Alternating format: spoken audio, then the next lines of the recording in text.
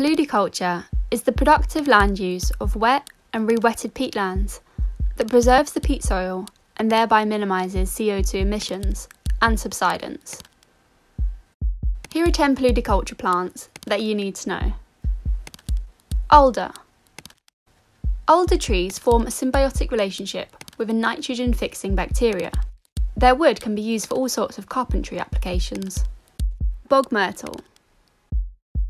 Another amazing nitrogen-fixing plant that's a natural insect repellent and can be used to flavour beer. Sedges.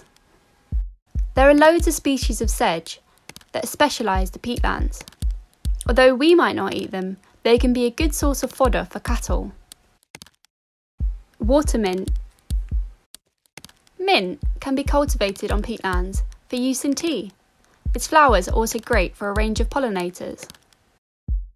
Reed. Common reed was traditionally used for thatching roofs. You can also compress reed into insulation blocks. In China, there's a high demand for reed to make paper. Cattail. Cattail, also known as bulrush, has rows of big air spaces in its stems, which help it transport oxygen around its body. These air spaces make it great as a material for insulation bricks. Wild rice. Wild rice is similar to the domesticated variety that most of us know. It's been a vital food plant for First Nations and Indigenous people in North America for thousands of years, for whom it's also of great cultural and historical importance. In the UK, wild rice is being trialled for cultivation on peatlands. Cranberry. Whether you like your cranberries juiced, dried, covered in chocolate or with a splash of vodka, we need boggy conditions to grow them in. Sundew.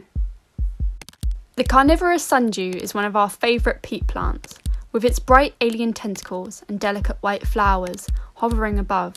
Well, it also contains several pharmaceutically important compounds.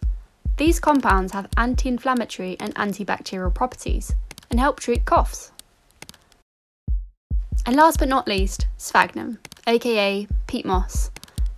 Sphagnum isn't edible itself, but rather you can grow edible plants in sphagnum.